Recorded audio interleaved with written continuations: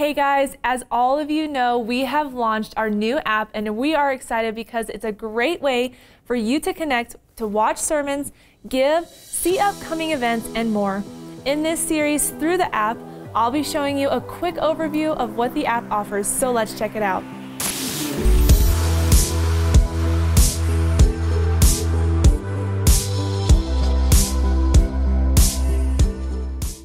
On the home page, we have set it up where you can watch live stream, use the weekend sources like taking your own notes and filling in Pastor Al's fill-in notes.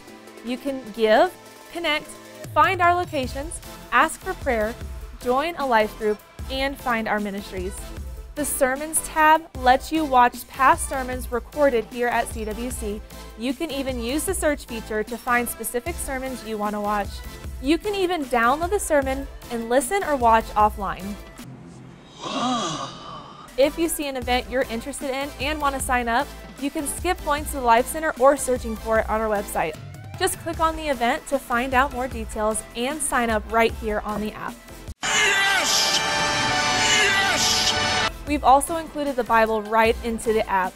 It is the ESV version, and as of right now, that is the only version that this app offers, but they have reading plans, or you can read out of any book of the Bible that you want.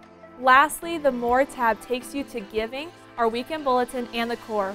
You can also schedule a biblical counseling appointment, find our social media, and our ministry affiliates. I hope this quick overview has been helpful. We'll go into more detail on certain features in the future. Stop by the Life Center if you have any questions, and we would love to help you navigate it. But until then, go download the app and let us know what you think. God bless.